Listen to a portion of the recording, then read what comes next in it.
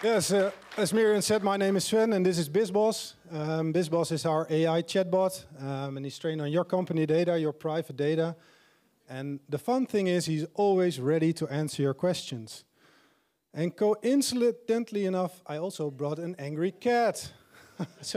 And this was not on purpose, so I was working on the presentation. I found this funny image about an angry cat and it's apparently the running gag of the day. But imagine the story of people at the coffee machine and they're discussing their work, and often what happens, you have a lot of people with a lot of knowledge in their company about specific topics which are very important to the company, but when you ask them to write them down, it becomes really hard. So people will talk all day over a cup of coffee about everything they know about the company or the IT systems or the processes or policy. But as soon as you ask them to write it down, then they really are having a hard time. It's hard to structure the content, write down all the things they know. And this is a problem we encountered at quite some companies where we're talking about. And like a year ago, we started about thinking about the large language models when they came up and what can you do about them. And we thought, hey, this may be an interesting use case. And with this in the back of our heads, my son, Floris, he's sitting here together discussing with Berko. He was doing an internship. He's also in the room here joining us today. And we explained him this problem and we asked him, okay, what do you think about this problem and how would you solve this problem? So not trying to introduce any technology to him per se, just asking, okay, how would you pick this up? So he started rambling and he thought, okay, we should record what people are saying. So we're doing this Pygrunn podcast. We have a podcast set up. Maybe that's a way to interview people. And then, okay, I have the audio file. Then I have to transcribe the audio file to text. Okay, so far so good. And then he was, okay, but then I can use ChatGPT to make a summary and to figure out what's been told about. So we started playing around. I interviewed him. He knows quite a bit about computers. The apple does not fall from the tree in Dutch. So we had like this little interview of 5 minutes, and he found some tools on the internet and started using them. And then he went to ChatGPT and he was starting like asking questions. So this is just him in one day building a flow of doing an interview and then asking the GPT model, can you summarize what's just been told? And he was looking at it as, okay, this is for 95% right, but that's not Lee and Lee with double E, and this is not really the graphical card, but okay, it's nearly there. And he was also interested, okay, can it also discover the questions that have been asked? So he started asking these questions as well, and the performance was quite okay, but it was not spot on. So that was very interesting for us in solving this problem. How can you fix these problems? And in our company, so we had these different elements. We had this blueprint with this IKEA building plan, all these parts. Now the next step is getting it all together. So it's not only about the large language model and generating, but you have like multiple steps. And we like to think about it in terms of processes. So what we try to do here is combine like these different AI tools with a business process to solve this specific problem. So in short summary, what did we do? Somebody told a story, having the podcast set up. Then we use different AI tools to get the result we were looking for, so audio to text, and use a large language model. So we used the OpenAI API to make summarizations, to categorize different subjects it could find in the text. And also used, because people are just talking, it's just informal language, so that's not per se what you want to have as an end result, right? Because the goal is grabbing the knowledge of people and making it accessible to other employees within a company or whatever use case you want to have. So the third part, what we did is we asked the large language model to rewrite it into an informative business language. And as soon as you have that, then you have like the people talking over the coffee machine, you get all their knowledge, they start talking for, let's say, half an hour, and you can write like different knowledge articles. But the next step is, and it's, I think throughout the day, many of these examples have already been also been mentioned. You need to have the human in the loop. The large language model, it's good at generating, predicting. You give it a prompt, and then it starts generating code based on the input you give it. But yeah, it's not factual, right? It's not really telling you or writing or generating the text based on specific facts. So you need to have the human in the loop, as JP also told us earlier today. So what we're also doing is we're building this in our process system, where somebody in the company will just have this little text in front of them, read if it's complying with what they were telling at the coffee machine, if it's been summarized pretty well, if the subjects were extracted well, and then they can approve the text.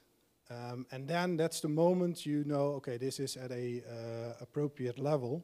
And then you can have somebody in the company doing a 4I principle and also check the text again, and then you can publish it.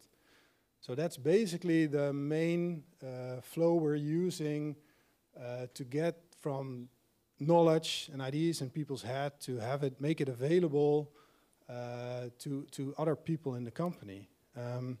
And this is the first part of building your own chatbot. So you're getting like all the domain knowledge from the people in your company and feeding them into your chatbot.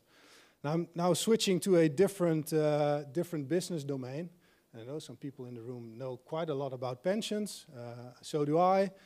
And one of the interesting parts in a pension company, but could also be another company that needs to be compliant, is that if you want to use a conversational UI or chatbot or a generative language model, you want to know which sources have been used to build this answer, right? So we've been discussing throughout today that large language model can do hallucination, generate text, but you're not really sure what sources have been used because it's trained on a very large set of data.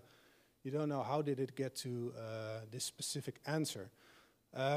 So what we've been working on, and I think we started on this in January, so it was all kind of new. We just had the OpenAI stuff being published and getting all this traction about ChatGPT and all that stuff. So we started thinking about, okay, but what if I want to use this for my own domain, for the knowledge within my company? So from the people's head, which I've just shown, but also maybe from your Confluence side or Word documents you have laying around in file shares. It's very hard to find the information. You have to know the document, and then you get this document of 100 pages, and then filtering out your topics is pretty hard.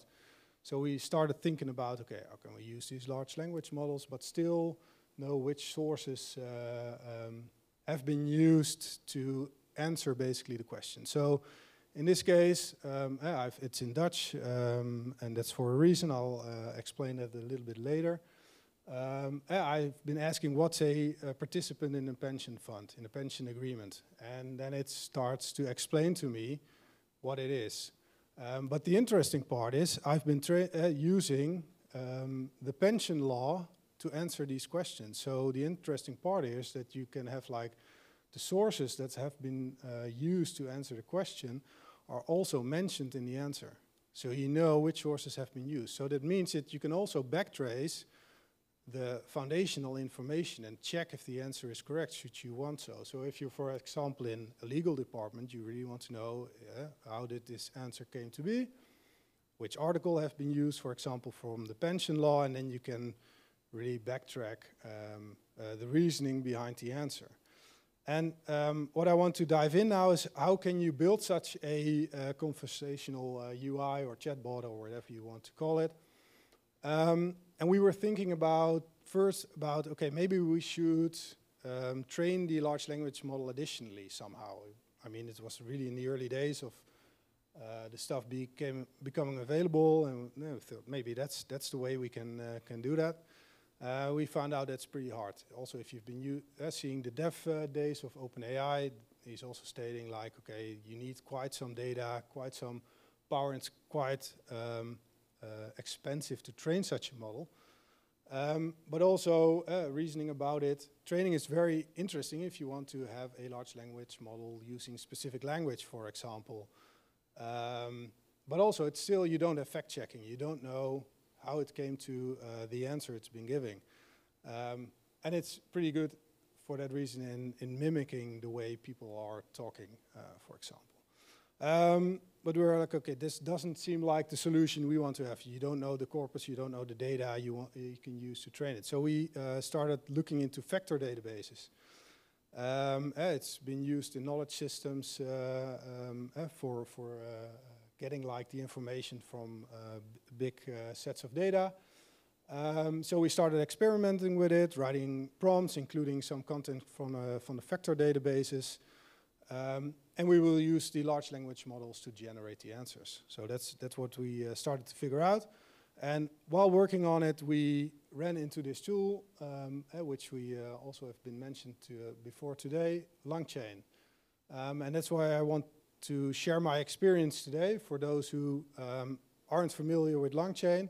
It's this framework you can use to build more complicated AI chains or solutions. And it has some features built in. It's pretty good at model input and output, so you can attach different large language models, ask questions, retrieve the output from the model.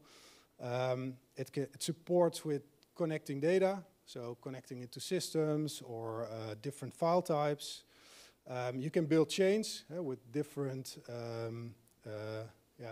as I'm going to explain later, components. And you can build agents as well. So for example, if you want to know more about the weather, you can tell if somebody's asking about the weather, you have this API.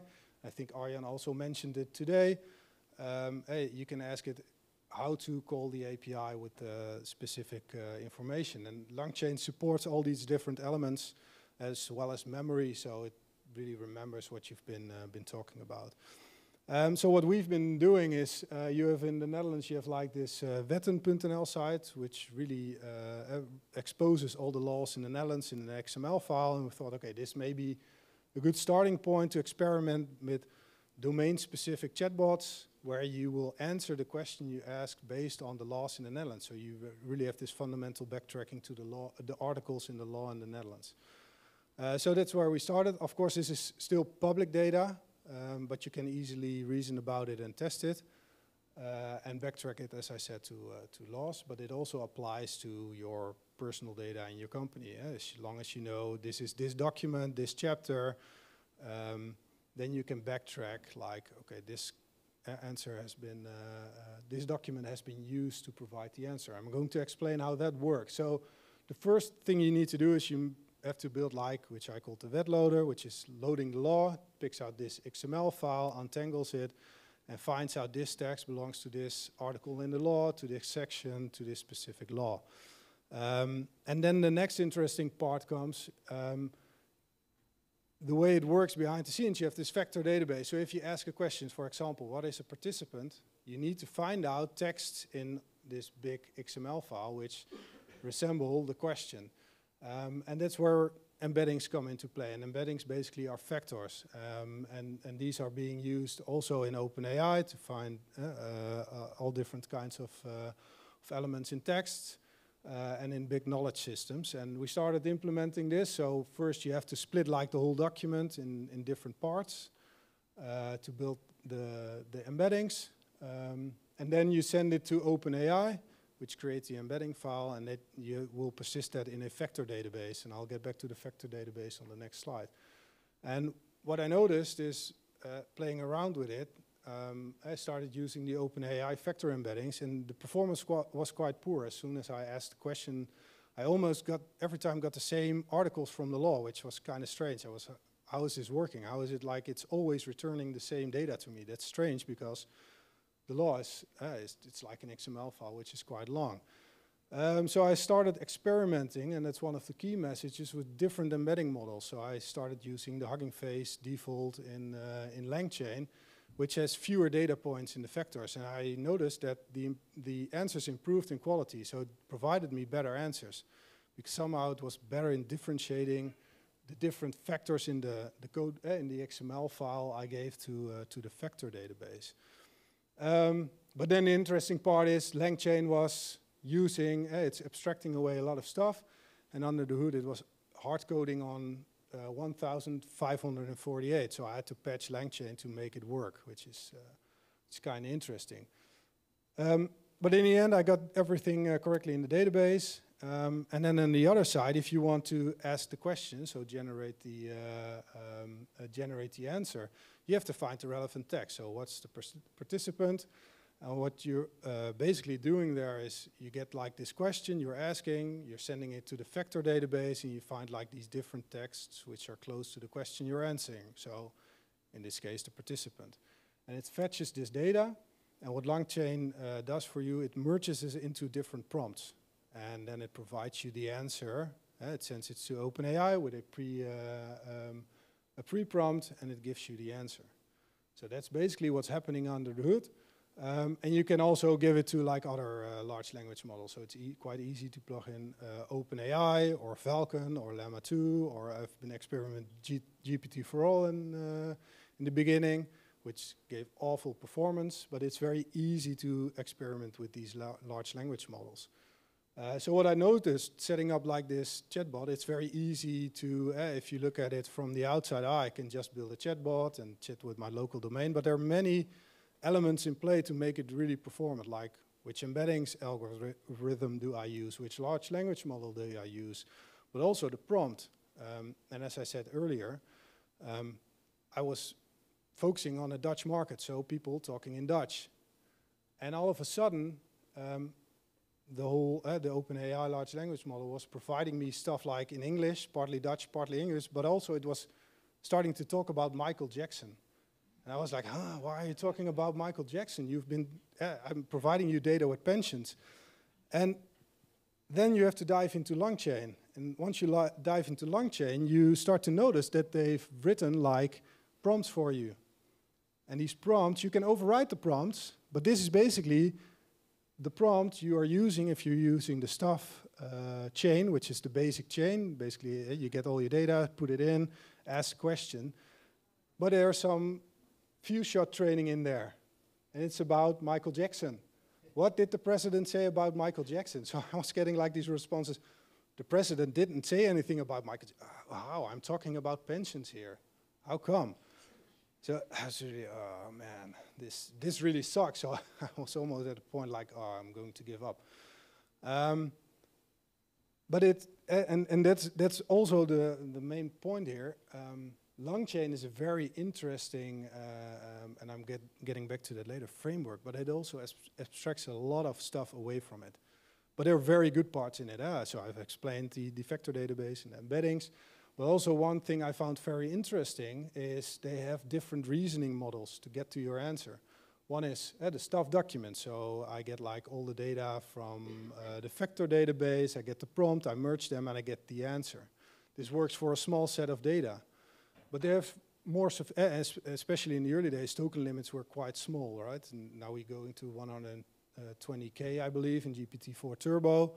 But still, I think these strategies are very relevant. So you have to think about them when you build your own conversational UI or summary tools or whatever you want to do with the large language model. And you also have possibility to refine documents. Basically what happens, you ask a question, you get the first result of your documents in your vector store. So let's say you get 10 of them.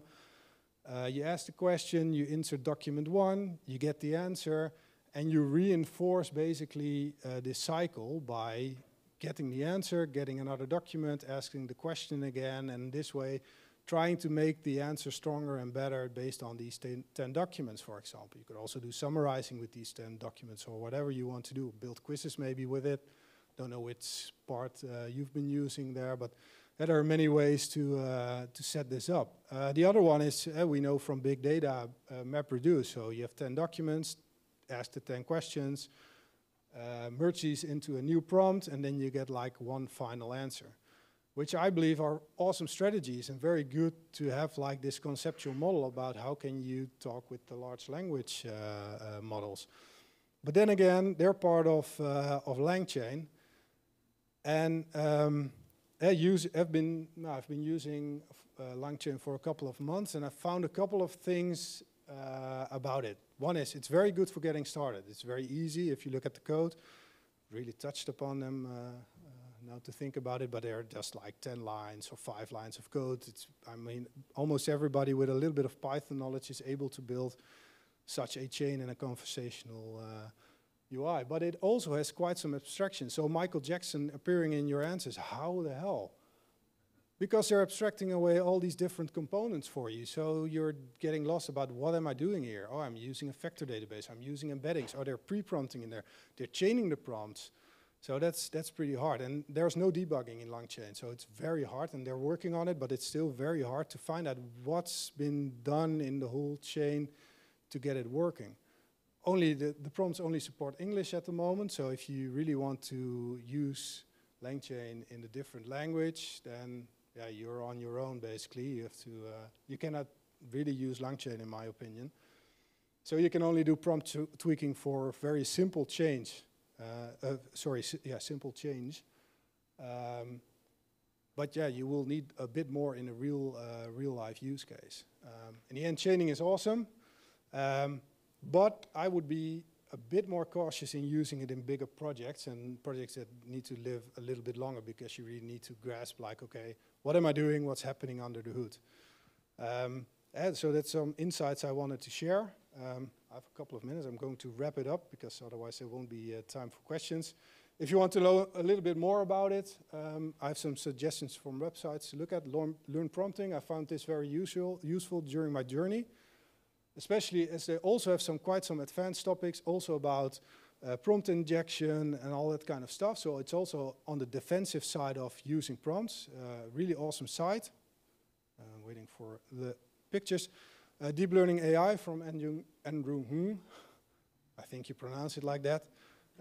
Almost all free. Awesome stuff to learn. Interesting project. Came to learn about it this week. Also discussed it with JP a little bit. Olama, running your local large language models. Interesting to experiment with, I think. And of course, Langchain as an end. So I'd say if you want to get up to speed, look into these websites. They're very interesting, a lot to learn. And on that bombshell, we have 2 minutes for questions. Thank you very much, Sven, for the great talk. All right, then. It's time for questions. Yes.